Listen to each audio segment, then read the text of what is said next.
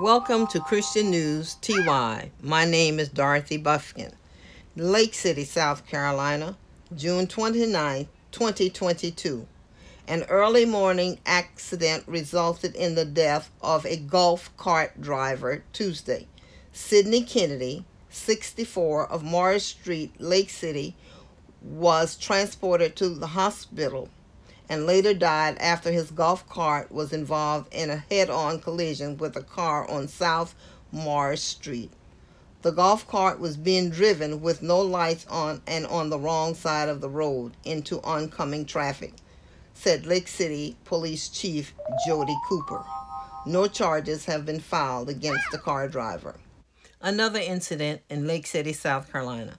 Lake City police seek bank robbery suspect. June 29, 2022. The Lake City Police Department continues searching for a suspect in the June 17th robbery of South State Bank on Main Street.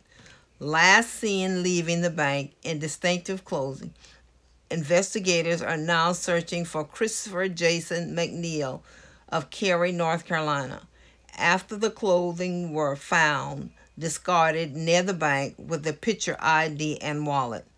McNeil is described as a bald white male, 30 to 40 years old, with a slender build about 6 feet tall and blue eyes. He may be driving a white Volkswagen hatchback.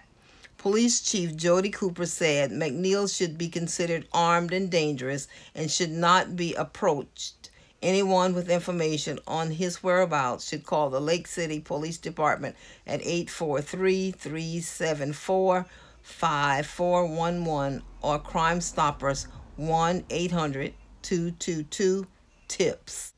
Press release. Williamsburg County Sheriff's Office makes arrest in domestic dispute incident. John Willie Dansby, age 52, of King Street, South Carolina, was arrested and charged by Williamsburg County Sheriff's Office with assault and battery of high and aggravated nature.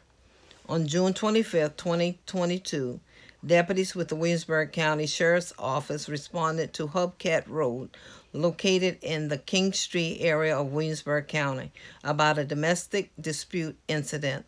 Upon arrival on the scene, Dansby discharged a weapon from the resident toward the door where the initial deputy was located.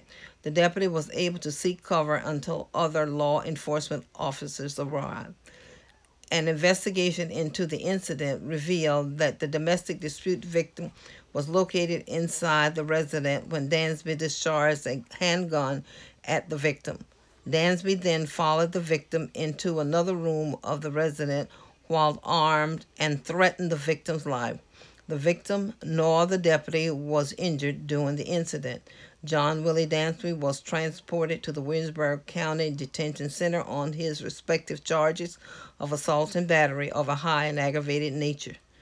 The Sheriff's Office requested the assistance of the South Carolina Law Enforcement Division to investigate the officer-involved shooting.